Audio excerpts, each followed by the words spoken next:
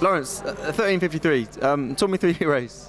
Well, I mean, I felt a bit lethargic today. I think it's probably just the fact that I've been focusing on my masters rather than on the training. But you know, it's actually quite a good wake-up call to come into this environment and realise how far ahead these guys are. And you know, I'm going to have to pick it up for Rabat next weekend. Yeah, I mean, you did say that you've been focusing your whole attentions on your PhD or masters.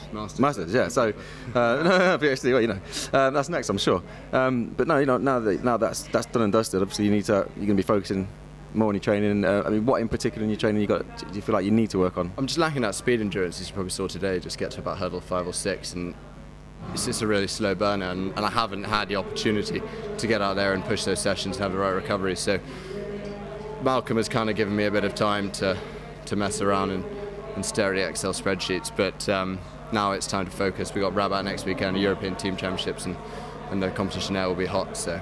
Yeah, I mean, I was watching your race, and I agree. I think you got out well, and it was just a case of trying to maintain it. It just the turnover wasn't there towards the end, so it's just a case of reps, speed reps. Is that you feel the same? Yeah, definitely. I mean, I haven't been able to do those long reps mainly because of the fact that, you know, sitting in the library, my back's been getting really sore, and I've had problems as I get towards the end of the training week. But no, I think now we've got a right strategy, and obviously it's a really long season. I would have liked to have gone quicker today. The qualification's 47. You did tell me you were going to qualify today.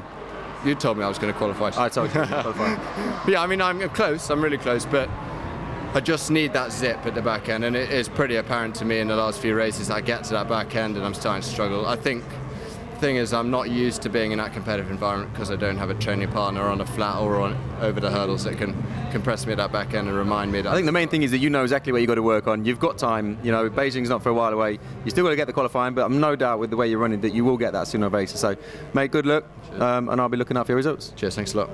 Pleasure.